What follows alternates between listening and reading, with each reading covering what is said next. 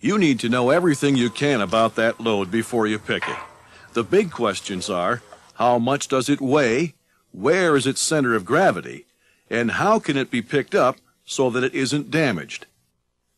Obviously, you need to know the weight so that you don't exceed the capacity of your lifting devices. If you don't know the weight, ask somebody who does, or use a handbook like this one to help you calculate the weight. The center of gravity question is important because it plays a big role in how you rig an object. The center of gravity is the point at which the load is balanced. This is where the horizontal and vertical balance points intersect.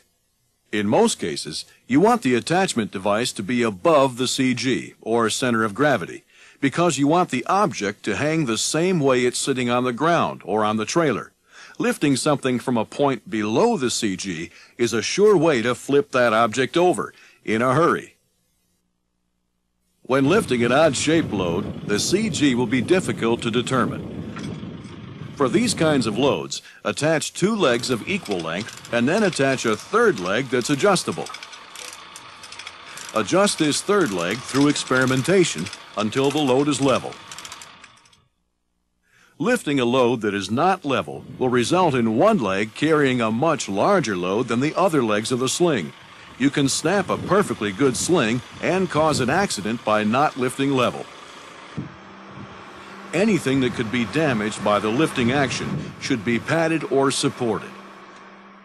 إذا كنت من المتابعين الجدد اشترك الآن في القناة ليصلك الجديد بالضغط على الزر الأحمر أسفل القناة مع تفعيل الجرس، ولا تنسوا دعم المقطع بلايك. شكرا لكم جزيل الشكر.